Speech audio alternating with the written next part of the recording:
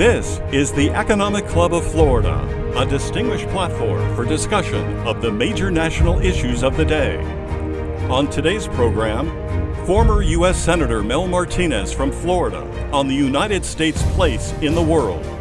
There are currents that have been present in American history over time, but not always the best ones. And I would describe them as nativism, protectionism, and isolationism. And those have existed in our history, but are not always the best thing for our country and for the world, particularly as it relates to trade, as it relates to our interaction with other countries. Good day, and welcome to the 521st in our series of distinguished speaker programs. I'm Cindy O'Connell, Economic Club of Florida Club President. Today, we are privileged to have with us former U.S. Senator Mel Martinez. Welcome back to Tallahassee, Senator Martinez. Is this almost like a homecoming for you? It is indeed. I'm delighted to be back in Tallahassee. I spent some of the best years of my life here as a student, so it's always fun to come back. Well, of those experiences, which one of those can you share with us real quick? You know, I really have to talk about Ross Oglesby. Dr. Oglesby was a professor of mine and a mentor of mine, and he inspired me to think that I was good enough to go to law school, where not for him, I never would have done it. And I really always have felt like he really played an immense role in my life, and I'm very grateful to him. Well, you know, having mentors is a very important part of what Florida State University does for so many of its young students. And what you're going to talk about today really is about changing and enhancing the lives of not only Floridians, but our world. Can you give us a snapshot of what you're going to share with us today? Well, we're going to be talking about the United States' place in the world, particularly as it relates to trade, as it relates to our interaction with other countries. And the consensus that we have understood for about 70 years in the post-World War II world is challenged and is changing and evolving, and I think is a very important topic that we should delve into and then determine how we might feel about it, because there are currents that have been present in American history over time, but not always the best ones. And I would describe them as nativism, protectionism, and isolationism. And those have existed in our history, but are not always the best thing for our country and for the world. That's absolutely true, and we're so excited to hear more from you. But to do a follow-up question, I want to introduce Ben Watkins, who's the chairman of the Economic Club of Florida, to do kind of a follow-up and close-out of our discussion before your luncheon presentation. Thank you, Cindy. Senator Martinez, in reviewing your bio, the question that came to my mind is, over the course of your long and illustrious career, what accomplishment or what are you most proud of?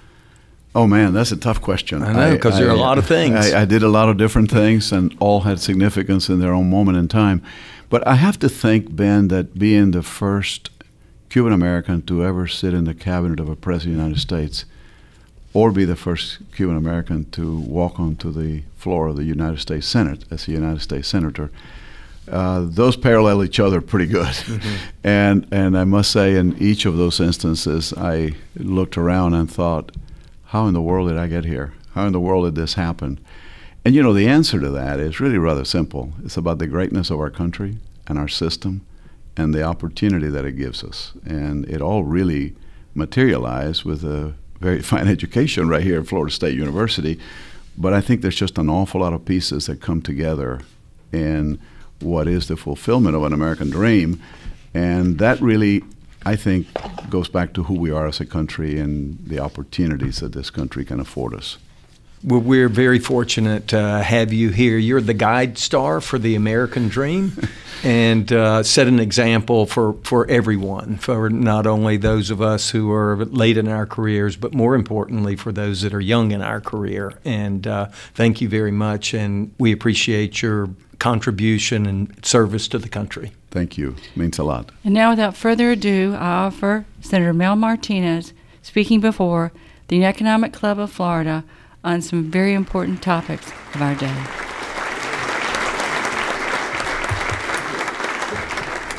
Well, thank you, Ben. Thank you very much to all of you. I'm honored to be with you, delighted to have a chance to see so many old friends. and obviously also to meet some new ones. Delighted, Governor, that you're here. Appreciate that. And Bill Gunter was my senator when I was a young guy in college, maybe grade school, Bill, I don't know. Anyhow, but I was proud that he was my Florida senator, and a great public servant, and always someone that I admire greatly. So it's really terrific to see so many good people that I've had a chance to interact with in different ways over the years. Dom always kept me straight on how to save money and do things better. And so anyway, a lot of you have a connection, and I appreciate so much some of you coming out and for a chance for us to say hello. So Ben, I appreciate your introduction a lot, and I obviously, my story, I should tell you, by the way, because part of my talk is about the United States' place in the world, and where are we today, and how is that evolving and transforming, and is it right, is it wrong, is it good, is it bad? And I'll let you draw the conclusions, but I'll give you my view on some things. But by the way, when you talk about my American dream and what happened in my life, there really are people who ought to be commended for that. Number one, my parents, who had the courage to send me away without them in the midst of a very difficult situation in Cuba at the time. But I also think, and I always have been incredibly grateful to the foster family in the United States, in Florida, in Orlando, that took me into their home at the request from the pulpit on Sunday, that these young children about whom they knew nothing, about who could not speak their language, needed a place to stay. They didn't know for how long, but they did it. So when we talk about these currents that are in our country today of nativism, isolationism, and protectionism, we know that that is part of American history through our history, but we also know that it's not totally who we are as a people, and that we are a country that has always been ingrained by the influence and the opportunity that this country has always generated with immigrants. And so through different waves of people who have come to these shores, many of us have had the benefit and the opportunity to know what it is to live the American dream and hopefully help to pass it on to others. So my public service, to be honest with you, was always inspired by that. And that's why I'm always a great believer that what this country has to offer is unique, and the opportunities that we have to offer are also amazing. So in the post-World War II world, there was a pretty good consensus that the United States would be engaged in the world, and that there was also a consensus that the world would be more peaceful and that the world would be more prosperous if we traded with one another with as few barriers as possible, and if we engage with one another in a way that would avoid the possibility of misunderstanding and war. There's a great example of this, very specifically, in Europe. The European countries banded together in part for their reconstruction in a post-war day, for the destruction and the upheaval that had transpired. And so a lot of it had to do with wanting to be in a better place economically. But make no mistake about it, and if there's any clarification needed, Tony Blair provided it for me, and not too far back, which is that part of that genius was also to come together so that, unlike their history for hundreds of years, Europe might live in peace. And for the last 70 years, the peace in Europe has been maintained. But just like in the United States, we have this little streak of isolationism and nativism and protectionism. The British people have also decided to leave the European Union. Now that's understandable in many ways, and the British people, the United Kingdom, can decide what and how they do it. But make no mistake about it, that is a little bit disruptive to this European unity that we've seen and has been such an important part of the world.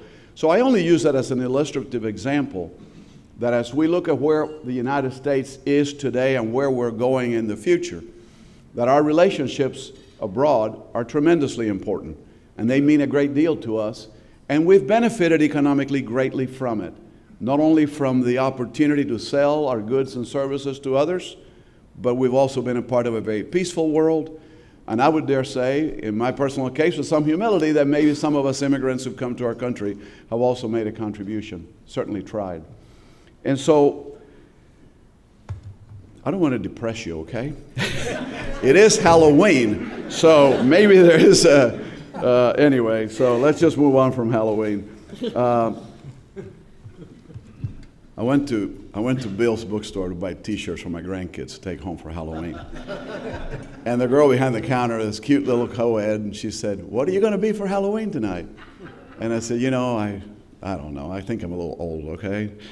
And she said, "Well, I mean, it's a big deal." He said, "When your football team sucks, Halloween's a big deal."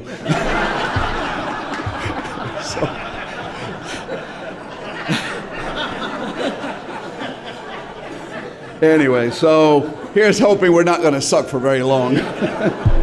Anyway, so let's talk about USMCA. The United States, USMCA, Mexico-Canada agreement. It used to be called NAFTA. Now we call it USMCA.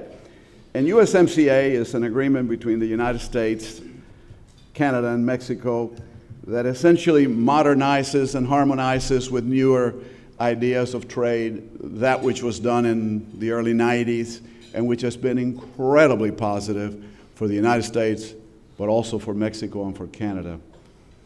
You know, by the way, one of the ways in which we can understand the great success of NAFTA over the years, in spite of the fact that we can hear how terrible it is the fact that our immigration problem is really not Mexico. In fact, vis-a-vis Mexico, we have negative net migration. There's more people returning to Mexico than there are coming from Mexico in the last 10 years or so. And that's because Mexico has been reasonably prosperous. Our immigrant problem comes more from Central America and from other parts of the world and other places. But NAFTA has succeeded to the point that Mexico now has an emerging middle class and has an opportunity for their own citizens to do what they would more naturally do, which is stay home and get a job and support their families, than to immigrate and leave their families and not be able to return home.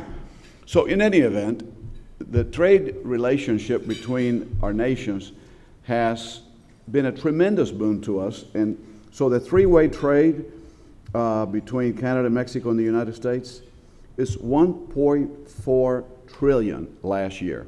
1.4 trillion. I mean, I didn't take math at FSU that was good enough to know how many zeros that is, but that's a lot of them. So 1.4 trillion a year, or 3.8 billion daily. So each and every day, $3.8 billion are being traded between these three countries. So now we have an agreement before the Congress.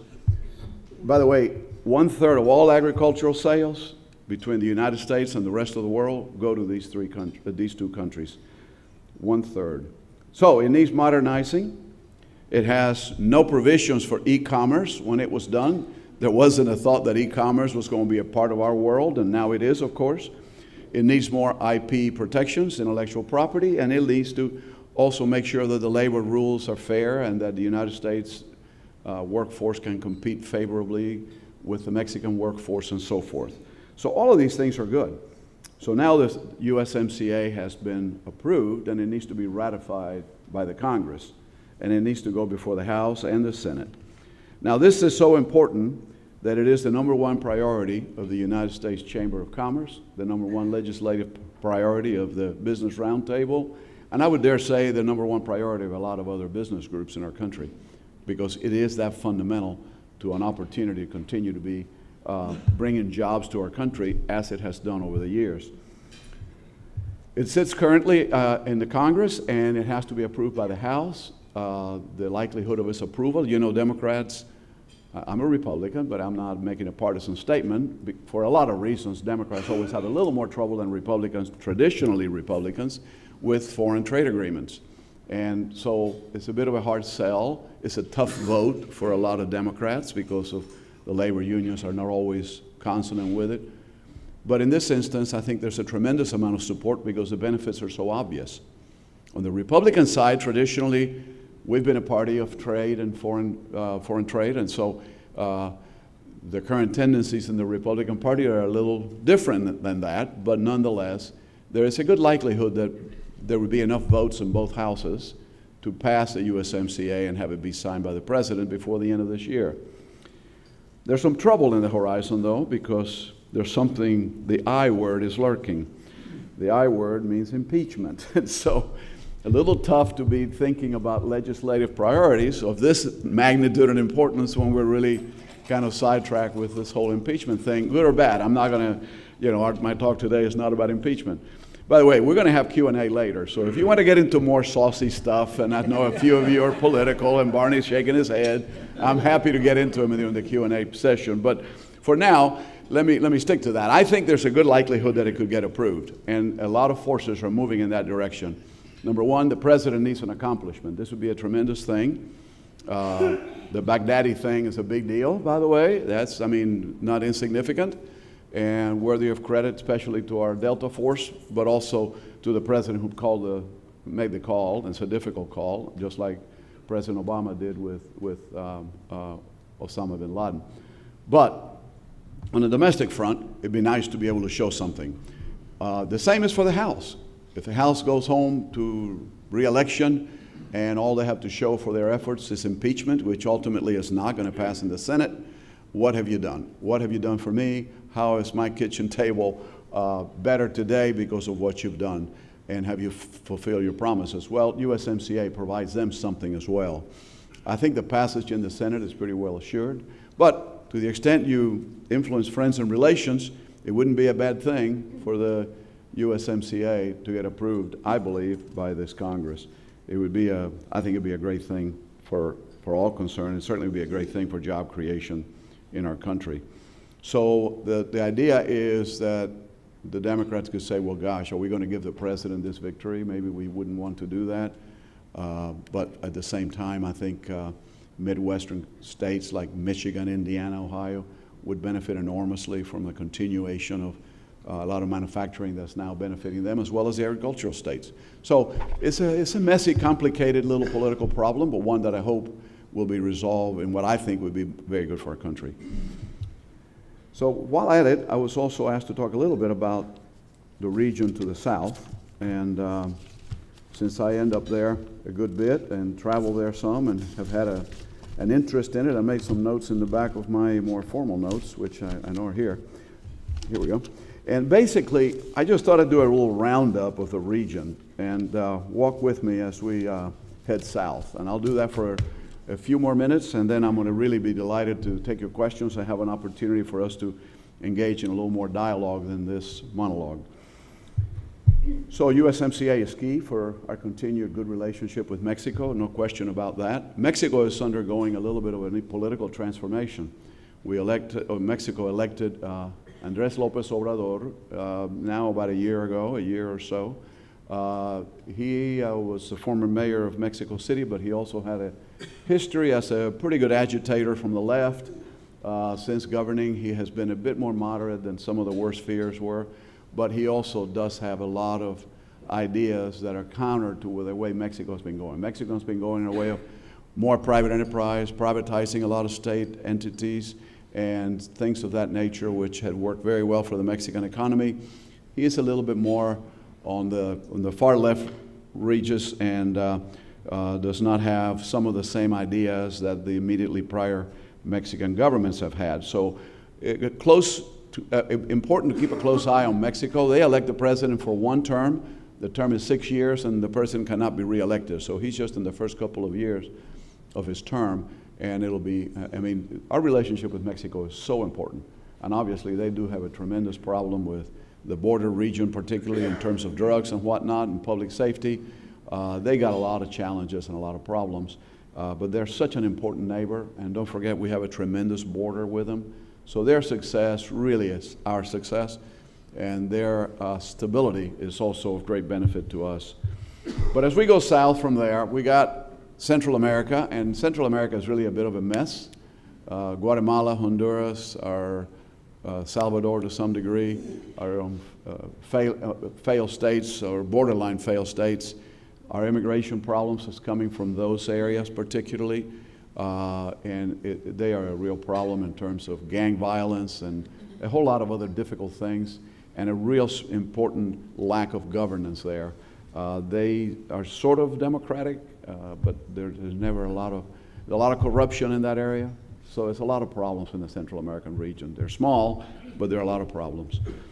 The shining star of it all is Panama. You know, gave up on the canal many years ago, and that was roundly criticized by the time, and I probably did because, you know, it was free, right? You can always criticize when something is done, and the one who does it gets the criticism.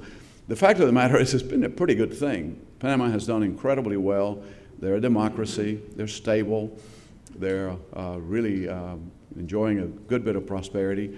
And they've done not only a terrific job of running the canal, but they've also built a new, bigger one that was a phenomenal project, and that seems to have been built on time, on budget, and be very, very productive.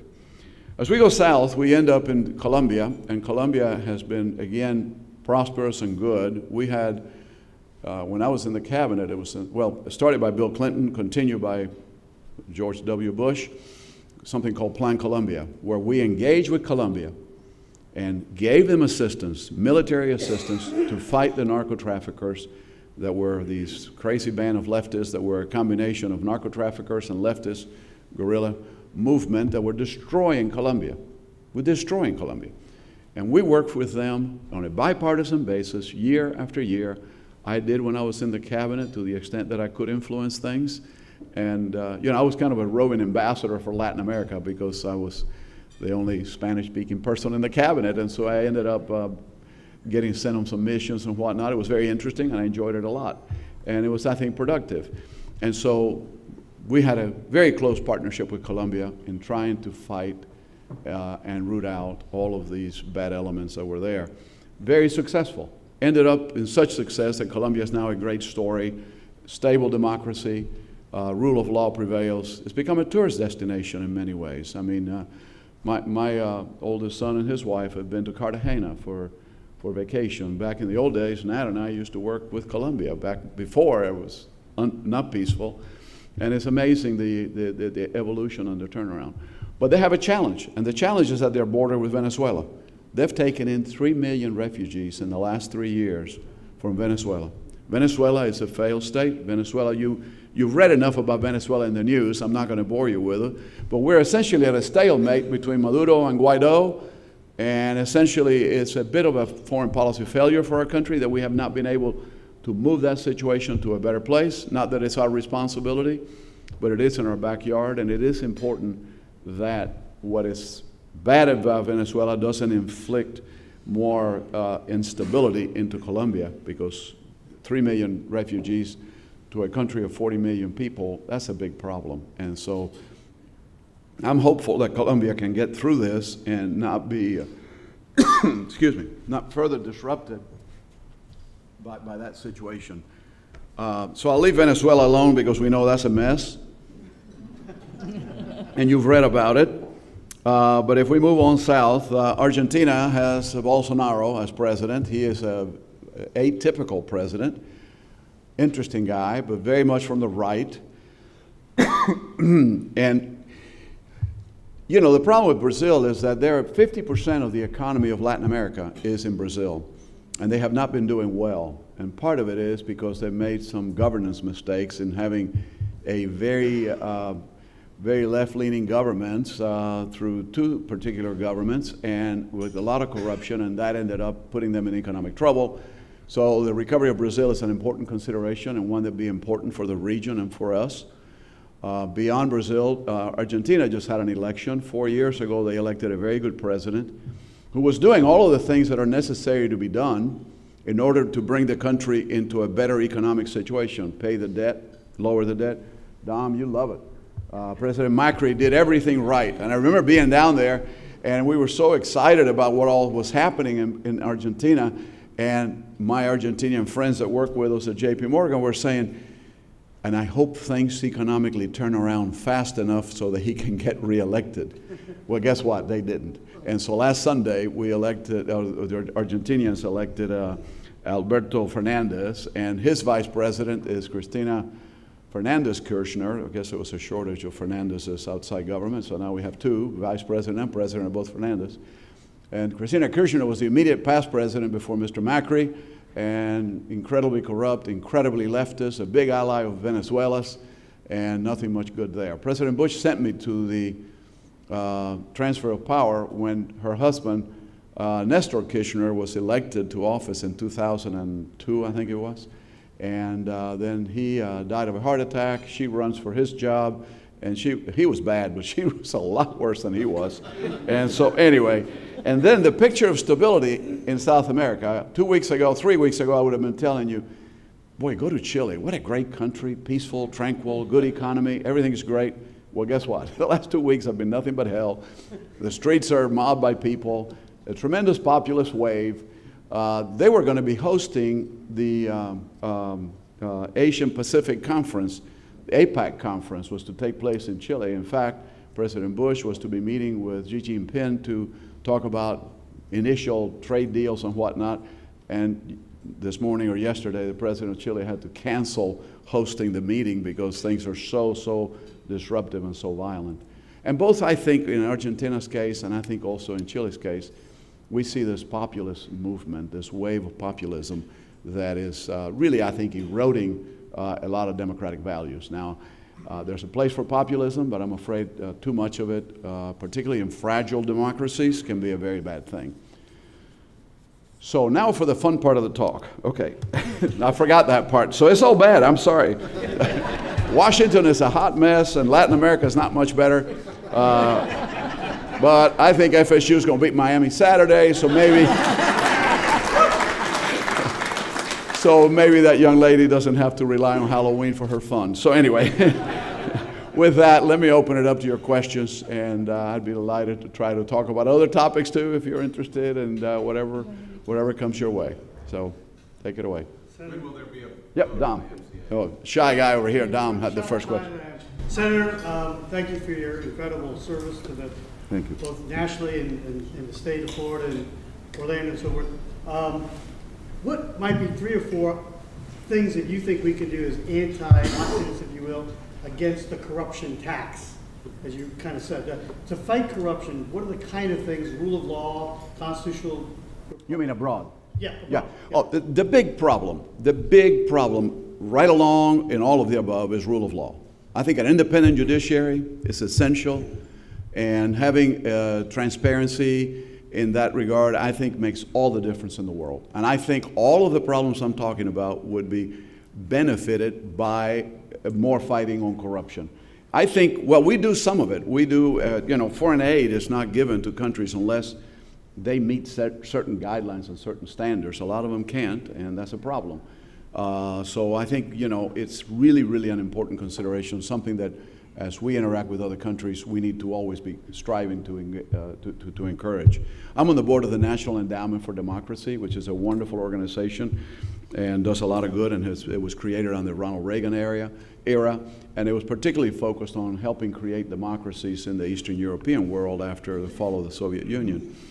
It does much more than that, and it works all over the world, promoting democracy and human rights. But building institutions of democracy are also terribly important. An election is just a manifestation of democracy, but it's not democracy. Democracy is the economic club in Tallahassee. It is Dom Calabria doing the things that he does in his organization. It is all of the above. The working together keeps politicians honest, creates environments and atmospherics and good research so that folks can then react to that in a democratic way when the day they go vote and they're an informed voter. All of these things have to work together. And so these immature democracies really need corruption fighting and development of institutions of democracy along the same lines. Political parties, the whole works. Barney. You talked about South America, and thanks for going around. Peru is having problems, so is Bolivia as well. So I have a 2-part question. Number one, what kind of advice, not asking for any confidential information, but what kind of advice and counsel do you provide to the senior leadership of JPMorgan Chase about doing business in South America and in Central America? And then the one place that I think many of us are very interested in, particularly since you were born there, is Cuba. And what do you think is the future there? Okay. And I'm talking about the future for American business. Yeah. Obviously, probably after the next regime goes by. Right. So, look, I think JP Morgan is a worldwide bank. We've had a presence in Latin America for 150 years, and we're going to continue to be there. It's unfortunate that sometimes the climate isn't good. We don't do business in Venezuela. The whole time when I wanted to work for JPMorgan, I said, look, I'll be glad to help in Latin America, but I'm not going to Venezuela. I don't think it'd be good for my health. And closely aligned with Cuba, Anyway, and they said, no, don't worry about it, because we're trying to, what little business we have left in Venezuela, we're trying to end it. So you can't do business in certain environments, but Argentina is a country where we have we have 2,000 to 3,000 people that work there. It's a regional hub for us, tremendously important. So whether a government is left-leaning, right-leaning, good or bad, we're still going to be there, and we need to be there. So we work around the world, and we're going to continue to do that. In terms of Cuba, the United States did a lot in the Obama administration to change our relationship with Cuba. There was an unfortunate situation is that Cuba did not reciprocate. Cuba did not open up. Cuba today is not like Vietnam. Cuba today is not like China. Cuba today is more like North Korea. So it's very difficult to engage when your dance partner is not engaging back in a way that's useful, that is helpful, and that is conducive to better economic ties. So it really is going to be a time when Cuba has a different government than it does today. And I think they're in a process of transition down there, and they just got to figure it out. I mean, it's not rocket science what they need to do in terms of a banking system, in terms of a stable single currency. They have two currencies. I mean, there's a lot of stupid things they do. Doing business in Cuba seemed like a panacea to a lot of people. When people looked hard at it during the Obama years, before things retrenched a bit, it wasn't a good business decision. And it's not China. There's not like 1 billion people customer base there. It's an 11 million impoverished people with no spending power. Rules of the game are not particularly favorable. So you got to have a rule of law. You got to have banking. There's a lot of things that they just haven't, come back to do. So, question. Oh, over here, sir. There's a lot of talk about the Mexican and South American side. I thought that there was a sea in there somewhere, Canada. Is the Canadian portion of that so good it's non-controversial, and is there problems? I understand the Prime Minister may be having a few problems too with it being solved. The Canadian side is not controversial. We have a huge border with Canada, but nobody talks about we have a problem in the Canadian border, And so there's a little bit of a discrepancy there. I think there's no real controversy on either side of the agreement, quite honestly. Canada is just an easier sell, I mean, that's just right. They don't have the drug problem that Mexico has. They don't have a lot of the headlines that you might read about Mexico that are not pleasant. But no, I think, honestly, I don't think there's a real controversy about the substance of it. I think it makes sense in all regards. I think it's just the politics of it, It really is about that. I mean, amazing. This is a problem in Washington, and the politics have something to do with it. So anyway, yeah, there's gambling in Casablanca too. Anyway. Yes. An overwhelming majority of the trade occurring in Florida is with our partners in Central and South America. I'm curious what concerns you might have relative to the presence of China in some of those countries, whether it's from a investment standpoint. They're looking at getting very involved in a lot of the key infrastructure in some of these countries. And, obviously with the strain that we have with China right now, you don't want that carrying over to some of our tremendous partners to the south. So curious if you have any thoughts on some of that influence that's coming with those dollars and those investments from China. That's an excellent question, and one that has worried some of us that concern ourselves with the region. Back when I was in government even, China has been on a very, very aggressive investment and trade pattern with the whole region for many years. And they've made tremendous inroads, and in some countries in Latin America, they're the #1 trading partner, where historically and traditionally we have been. They have displaced us. They make tremendous investments, and they're not concerned, as I was saying to Dom about corruption. They don't care. You just let us have access to your mining or your oil or whatever, and we don't care what you do. We don't care what happens here, because they don't much care about democracy or rule of law or any of that. And so they're a tremendous competitor. And I would say, by the way, not only in Central and South America, but also in the Pacific region.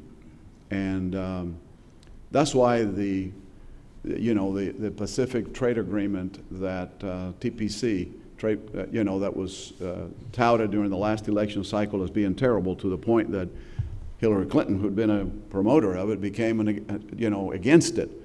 That was just wrong-headed. It was really dumb, because it had a twofold benefit to our country. Number one, it was good for trade. It brought in Chile, Mexico into trading partnership, Peru, trading partnerships with the Pacific region and Asian countries. It brought together from Australia all the way to the Philippines and Japan into a partnership of trade.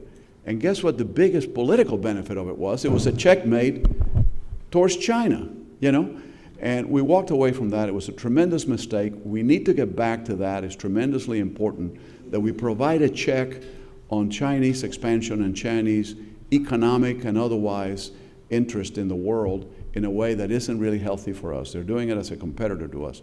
So you ask an excellent question. It's a real problem. It's something that's been happening now for years, and it's something about which we're not responding particularly well or aggressively. And as we retrench from the world, there's a few beneficiaries. One is China. Another one in the Middle East is Russia. And I realize that we don't want to be in endless wars, and I understand completely.